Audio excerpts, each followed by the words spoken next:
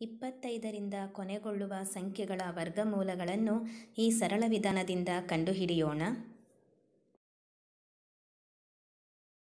2025ರ ವರ್ಗಮೂಲವನ್ನು ಕಂಡುಹಿಡಿಯಲು 2025 ಈ ರೀತಿ ಬರೆದುಕೊಳ್ಳಬೇಕು. 25 ಒಂದು ಗುಂಪು ಮಾಡಿ ಉಳಿದ ಎಲ್ಲ ಅಂಕಿಗಳನ್ನು ಮತ್ತೊಂದು ಗುಂಪಾಗಿ ಮಾಡಿ. ಅಂದರೆ 25 ಒಂದು ಗುಂಪು ಮತ್ತು 20 ಮತ್ತೊಂದು ಗುಂಪು. 25ರ ವರ್ಗಮೂಲ 5 25ರ ಕೆಳಗೆ ಬರೆಯಿರಿ. ಈಗ ಗುಣಲಬ್ಧ 20 ಕೊಡುವ ಎರಡು ಸಂಖ್ಯೆಗಳ ಗುಂಪುಗಳನ್ನು ಪಟ್ಟಿ ಮಾಡಿ.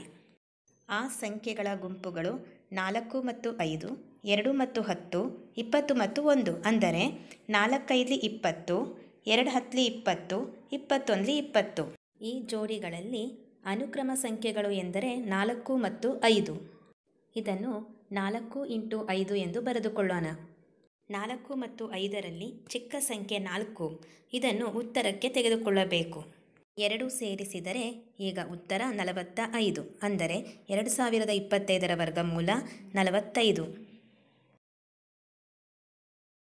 ಇದೇ ರೀತಿ ಇನ್ನೂ ಹಲವು ಸಂಖ್ಯೆಗಳ ವರ್ಗಮೂಲಗಳನ್ನು ಕಂಡುಹಿಡಿಯಬಹುದು.